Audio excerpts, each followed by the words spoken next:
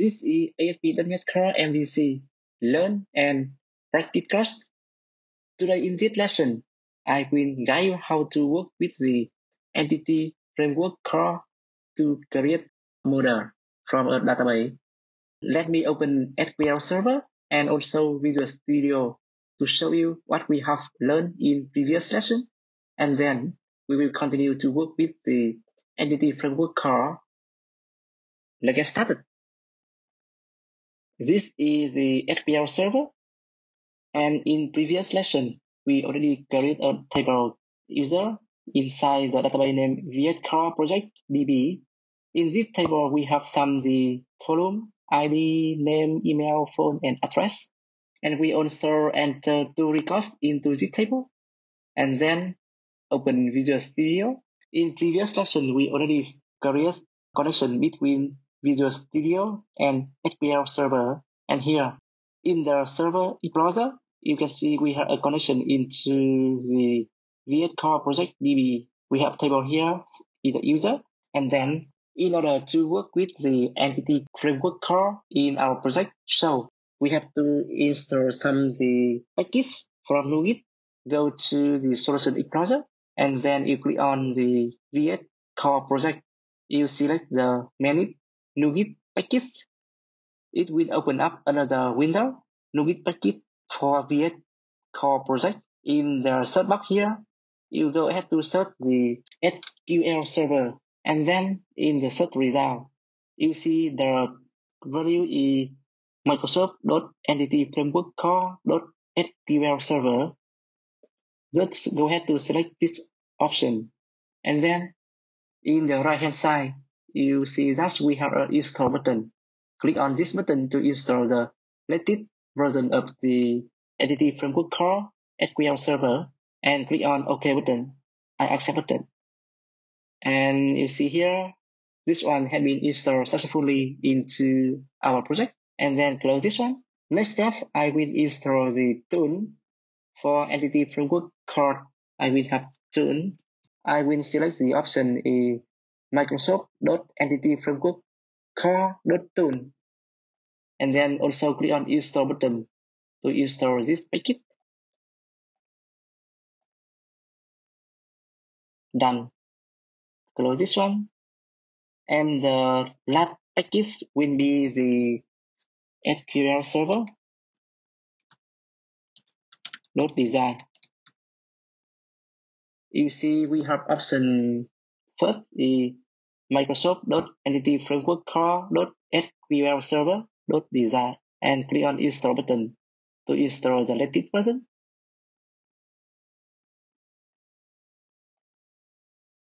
Installation is done. Close this NuGet window, and then you back to the solution browser. You click on the dependencies package, and inside the package we have some the Microsoft Entity Framework Core.SQL Server, those SQL Server .design and tool, and also other packages in the previous lesson. So next step, I will go ahead to create a folder in the model. I right click on the model, select add new folder. I will name this new folder is entities. And then the last step, I will go ahead to generate some the database context to allow us to create a context for mapping the database into our solution project. The DB context add a bridge to link the VS Core project with the database. Select the tool in the menu, and then select option E, NuGet Package Manager. Select the package is Package Manager Console. Let me make it bigger. Actually, this Package Manager Console, you are also able to install the NuGet package, the same as we did in the previous. Instead of using the graphic user interface to install the NuGet package, you can also using the console to install it directly here. In case if you remember the name of the package and also some the command line, you can use this one for faster. And here in the package manager console, I will go ahead to use some script to generate the database contact, because the .NET Core MVC, it does not support for generating the database contact and some related stuff via the graphic user interface like the ASP.NET MVC. So we have to use some the command line via package manager console to install and generate the database contact. Let's type in some the command line here. Let me copy the connection string between the Visual Studio and SQL database. Click on Server Explorer and select this instance of database. Right click on it and select property. In the connection string, let's copy this one and paste it into this command line. I will have data source GNVS, database name is VS Core project underscore DB, persist security for user E2, user ESA, password, okay, password is 1, 2, 3, 4, 5, 6, 7, 8, 9. And the next step, I will be using the Microsoft.entity framework.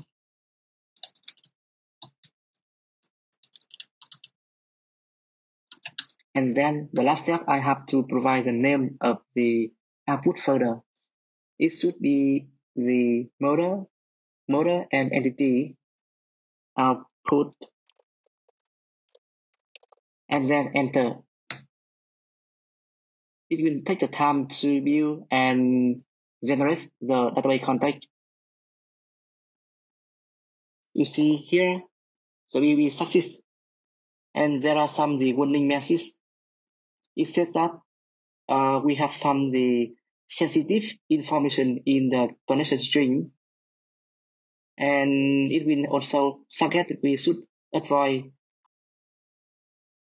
to include the sensitive information into the DB contact file.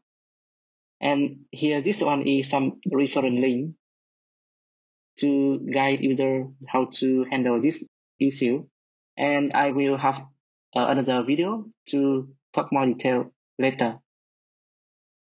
Let me hide this one because we have not already finished on the how to generate the DB contact.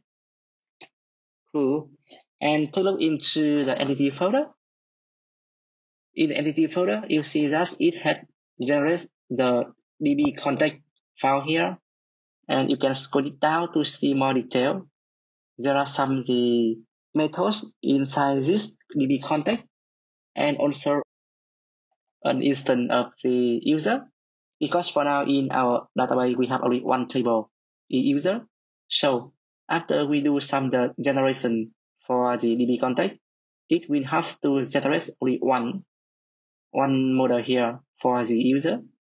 And in case if you have a new table updated in the database, and then you need to perform again the command line to generate the DB contact and also other table model in the entity folder. Let me close this one and also this one.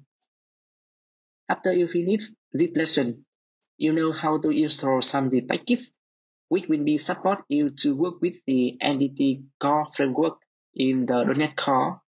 You also know how to use some the command line to generate the DB contact, which will be help to link the Visual Studio project with our existing database. And then after we perform the command line to generate the DB contact, it will also help to generate the data model for each table in our database. Okay, hope this video will have fun for you. Let's have some time for a break and we will continue to learn it later. Bye bye.